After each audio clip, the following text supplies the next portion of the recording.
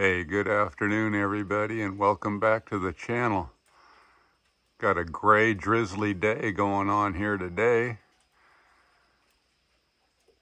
And it's been like this for the past couple of weeks pretty much. But everything's up and running just fine, including myself. And I want to say a great big thanks to all of you who have been sending well wishes to me while I've been getting over this COVID. Today's the best day I've had in over 2 weeks, and I remember what my name is now, so I feel like I can kind of get back to work here a little bit, or play. So in just a couple of days, we're coming up to the spring equinox, and that means the sun has been coming up now for those of us in the northern hemisphere for 3 months. So it's a good time to take stock in how you are getting through the winter on the size of your systems. You know, did you have enough battery capacity to keep everything up and running? You had enough panels? Because the days, as they are getting longer now, it should just keep getting better in general for most of us. And this is the time of year I always like to just take stock in how did I get through the winter? Did I have enough sunshine? Did I have enough battery capacity? Did I have to rely on a generator at any point in time? Which in my case was no this year so far. I have not had to rely on any generator for backup power. I've had enough solar, even on days like today that are not ideal. I'm doing absolutely just fine, and I'll show you around on what I've got running and how it's been doing. So here I've got the house separated into 3 different zones with 1, 2, 3, 4, 5 actual different little systems that I've built. And I've got a zone on this side of the house, I've got a zone in the center of the house, and a zone on this side of the house. So I'll take you in and show you what those look like. And for those of you that haven't seen these systems, it might give you some ideas about how to use solar in your place. Now, of course, it could all be just one huge system, but over the course of this channel and showing you guys different things, I've built little systems to show you different ways of doing it. And I'm actually enjoying having zones in the house. And I'll explain further when I take you inside and show you why I like it like that and how it's been doing. So here I am on one side of the house, and I have 3 different systems in here running, and I've got a 48 volt system right here. And this, for the past many months, I've had just running a full-size refrigerator freezer. This has 700 watts of solar tied into it, and it has been doing absolutely fine. And I will show you that freezer refrigerator. And this is a 20 cubic foot LG refrigerator freezer, very highly efficient, only draws about 50-60 watts when it's running, with temperatures in about the 70-degree range. When it gets up to about 80 degrees, it might run at about 70 watts while it's running. Super efficient. And that one 48 volt battery has been running this now pretty much nonstop for 6 months. I have not really had to supplement the power on that system to run this. And I also have a 12 volt system. This has 500 watts of solar tied into it, and just one 200 amp hour lithium iron phosphate battery. All the batteries I use are lithium iron phosphate. And this is a 12 volt system. And this one is running a 5 cubic foot freezer only. Maybe a couple of lights or something in this room as well, but the main thing that it's running is a freezer. And it's, even on a day like today, I don't know if you can read that, but it's up to 85% and still charging. So that's what it's been looking like lately. Doing just fantastic. And the last system I have on this side of the house, and I'll call zone number 1 is a 24 volt system. And, you know, I've experimented with 24 volt on this system and 48 volt on that system running the refrigerator. Most of my time off grid over the past 30 years, I've done just fine on 12 volt. But anyway, like I said, over the course of demonstrating these batteries and showing you guys over the past few years, I've built different systems. Now this one here, I use just as a backup. And this thing, I haven't even had to deploy it. I mean, it's charged, ready to go. You know, I've got all the components I've showed you guys running this system. And I just keep this one ready to go in case I run into some super, super dark days and that 12 volt system running the freezer needed to take a break and charge up, or that 48 volt system, but I just really haven't had to do that. Everything's running just fine. So this is just basically a spare, ready to go if need be. And I could run anything in the house off of this as well, and then let another system charge up if I needed to. And right here, for those of you that have been following me for a while, know this is my original system. I've got 1,000 watts of solar coming in here, 500 watts for each charge controller. I can obviously add more solar if I need to, but I haven't had to do that. You can see these charge controllers are in their absorption phase.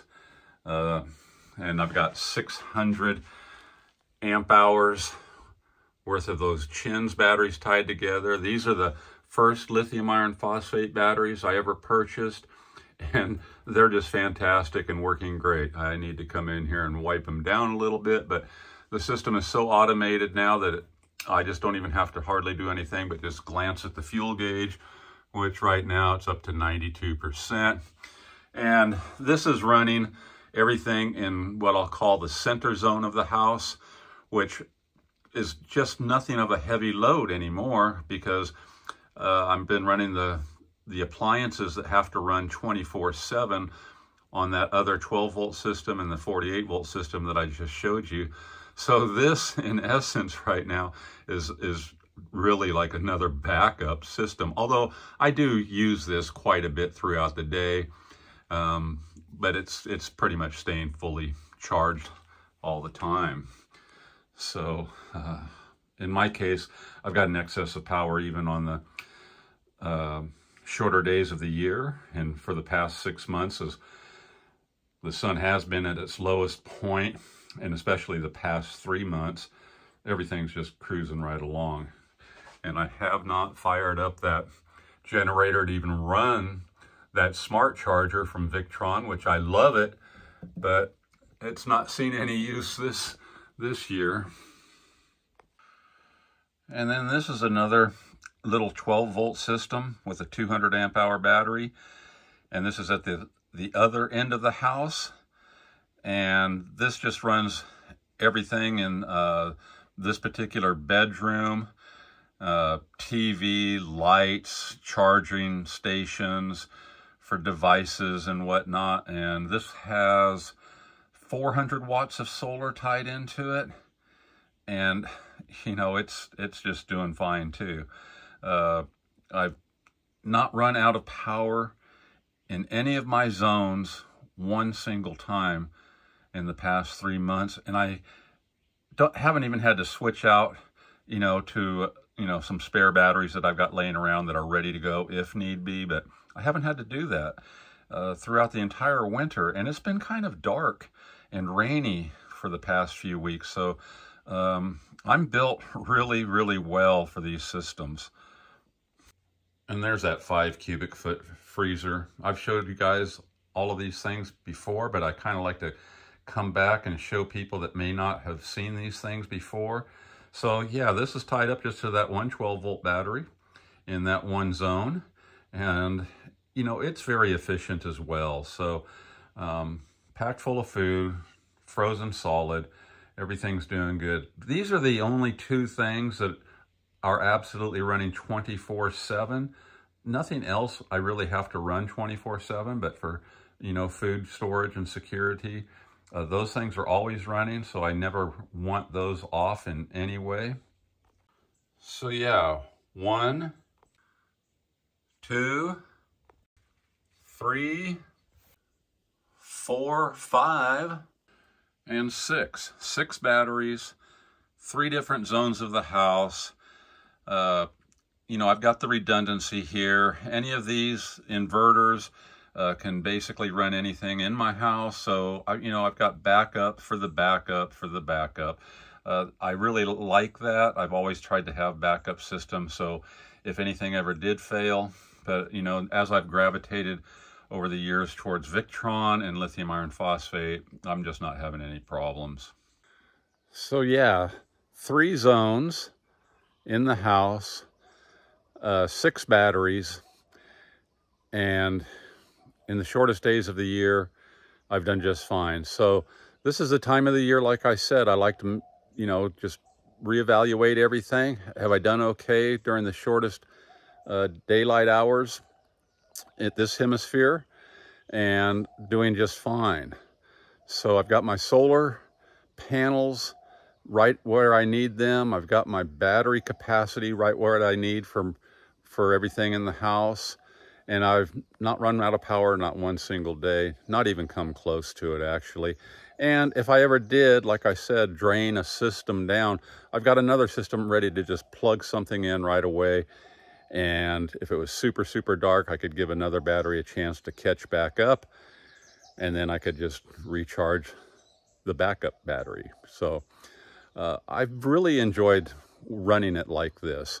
You know, a lot of people have said, well, why don't you just build one big system? But a lot of this has been, you know, like I said, to show you guys how I build smaller systems. And, you know, I get sent equipment to test out and share with you guys. So, you know, a lot of it is just kind of a self-perpetuating thing that goes with the channel, you know. But now if I was to do this all over again and, you know, there wasn't a channel involved, would I just build one big system? No, I wouldn't. I would build a couple of, at least 2 or 3 systems, because I really like having, like I said, backups of every single piece of equipment. So if there was a failure, and, you know, I've been hit by lightning a couple of times in my